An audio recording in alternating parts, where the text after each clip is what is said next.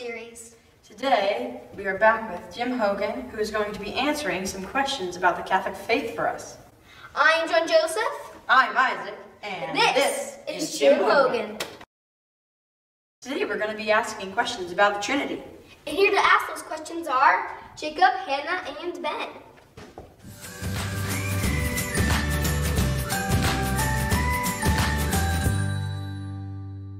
What is the Trinity? The Trinity is our belief that God is three persons within one being. I know that sounds really deep and fancy, but that partially came from us through God's revelation. When Jesus Christ came here, he already loved God the Father. So we knew about God the Father. Then when Jesus Christ came and he rose from the dead, whoa, then we had two, right? But then Jesus also said, I'm going to be sending you the Holy Spirit. So we had three. So we sort of lived this experience of three parts of God.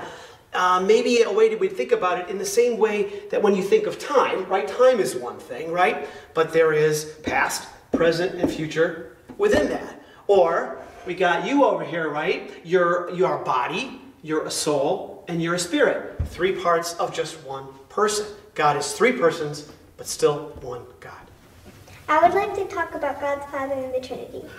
Well, God the Father is the Creator. In fact, remember at Mass, when you guys do the Apostles' Creed, we talk about God the Father, the Creator of all that is seen and unseen. So God the Father is sort of the source or the start of our belief. We knew about God the Father ever since really human beings began. People have always sort of believed in God.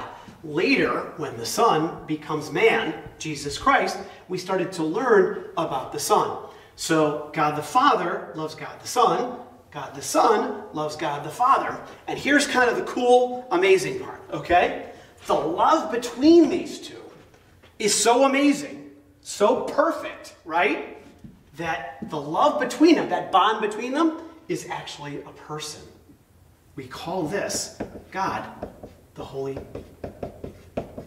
Spirit. That's kind of the relationship between God the Father, God the Son, and God the Holy Spirit.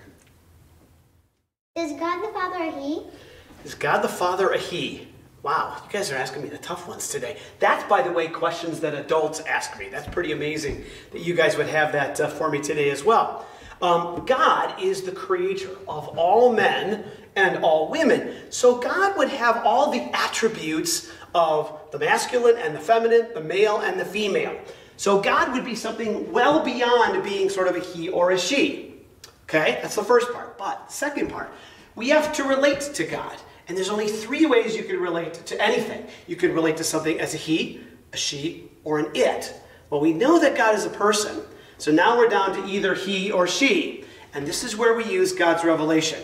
God has revealed to us that we should think of him, God has revealed to us that we should think of him as a he, in the masculine. He revealed that to the Jews throughout history. And if you think about Jesus, the Lord, you guys all know the Lord's Prayer? Mm-hmm. Okay, say the first line with me. Our Father. Yeah, God reveals to us, Jesus even revealed, that we should think of God and relate to God as our Father. So that's why we think of God, we imagine God, we relate to God in the masculine as a he. Is Jesus God and man? Yes, he is both. He's not part God and part man. That would be like a mermaid. That's kind of part human and part fish. Jesus is the Son, the second person of the Blessed Trinity, became a human being at one moment in time. Okay? And Jesus then would be 100% divine and 100% human. Now, the fancy thing you'll learn about when you're older, we call this the hypostatic union. Don't worry, you don't have to remember that. It just means sort of that basic or foundational union that Jesus was 100% the Son of God and 100% also a human being. That means he experienced everything that we experience. Jesus would have felt tired. Jesus would have felt hungry. Jesus would have gotten frustrated. He would have been silly. He would have been happy. He would have been sad. He would have been like us in all things, except because of his divine nature, he would not be like us in sin.